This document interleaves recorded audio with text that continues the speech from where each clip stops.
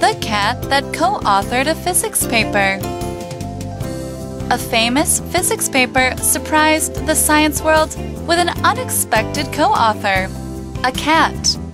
The paper, published in 1975, describes an experiment carried out by Professor Jack H. Hetherington. It focuses on atomic behavior at various temperatures. How did a cat become associated with these findings, though? At first, Jack hadn't planned to include his cat. Yet throughout his paper, he had used we in place of I. The scientific journal he was submitting to had a specific rule on the matter. We could only be used if the paper had multiple authors. As was common then, the paper was written on a typewriter. Thus, changing all the we's wouldn't be an easy task. Still, Jack didn't want to share the credit with another scientist.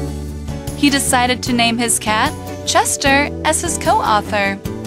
Chester was given the pen name of F.D.C. Willard, and the pair's work was published.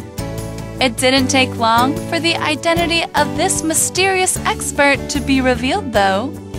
Around 1978, a visitor came to Jack's workplace, asking to talk to F.D.C. Willard. Then, the cat was out of the bag.